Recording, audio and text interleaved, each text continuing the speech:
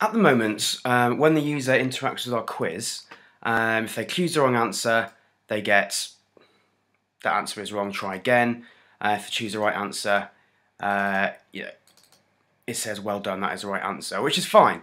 But it'd be great if they got the wrong answer, it would send them back to the Earth page. They could do some extra revision. And if they got the right answer, it would move them on to the next section. So let's have a look, see how we can change our code. So if I click back onto Submit Answer and go to Edit, if you go to Action, and then we've got our Blockly code here. And if I expand it, we've got what we've just written. So what I'm going to do is I'm going to add some more blocks of code. So up here in Appshed, I'm going to go to get screen ID, grab that, and let's do that again. Put that down there, and we'll just need to add some Appshed screen IDs as well. Each page has an individual ID, and if you want to navigate to those using these codes, you'll have to find them. Now this is where it gets slightly more complicated. So what we're saying here is if the answer is Terra, we're going to put some text that says well done, that is the right answer, and then we're going to send the user to a screen, which I would say would be the Saturn screen, so they can move on to the next section. And else, so if it isn't Terra, if it's something else, then we're going to say the answer is wrong and go to back to the Earth screen.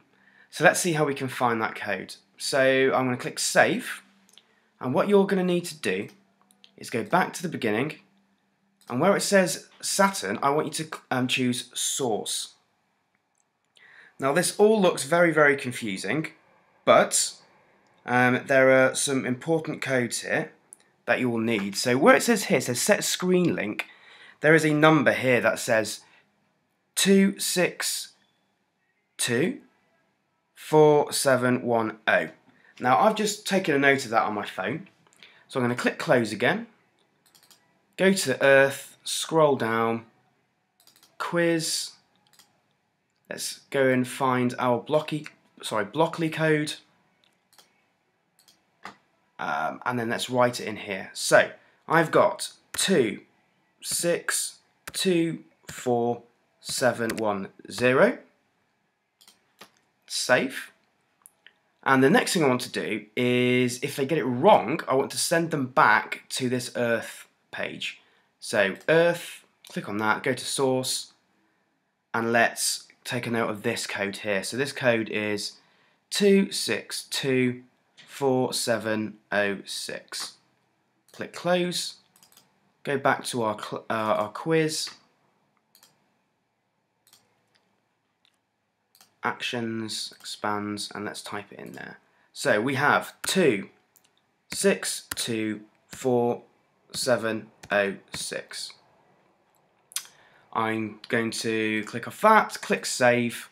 Right, and let's see what happens. So that round thing, submit answer. The answer is wrong, takes you back to Earth. So you can do a little bit more revision.